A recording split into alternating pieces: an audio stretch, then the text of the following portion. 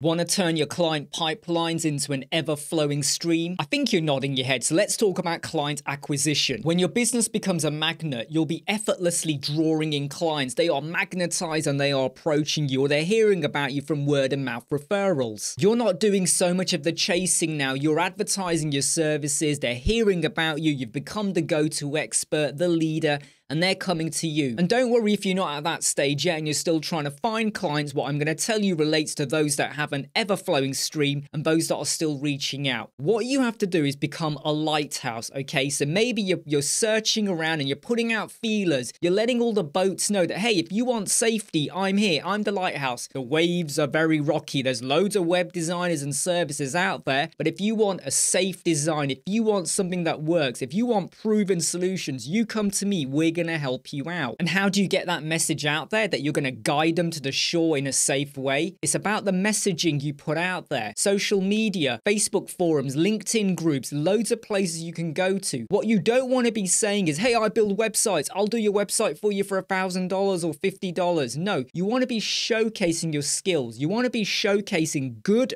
positive stories about outcomes that you have delivered for businesses. And if you haven't built that portfolio where you've got loads of evidence and testimonials, demonstrate what you know and what you could do. Did you know that if you do X, Y, Z, it could lead on to ABC? So let's say you're doing really well, you're getting clients, maybe you've only got your first one or two, or maybe you're getting quite a lot contacting you. This is where you have to become the conductor of your own orchestra. Don't say yes to every job that comes through the door. Do you know how many requests I get on a daily basis, whether it's to support people, whether it's SEO, page speed performance, or web design?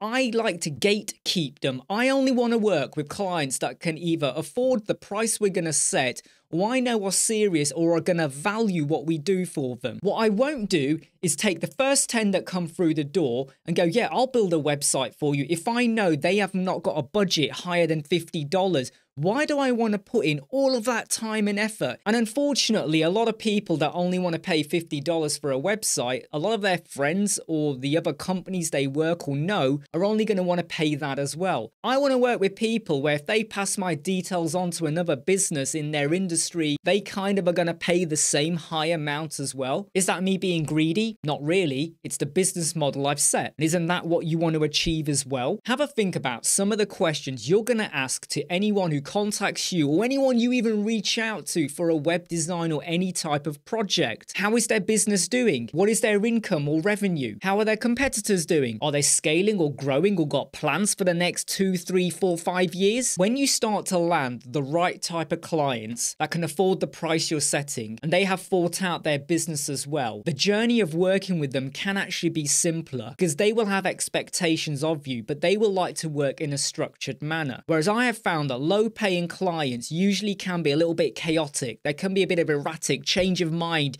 Oh, let's change the design. Oh, let's redo the logo or whatever. So don't say yes to every project that comes through your door unless you're sure it's the client you want to work with and you know that they want to work with you too.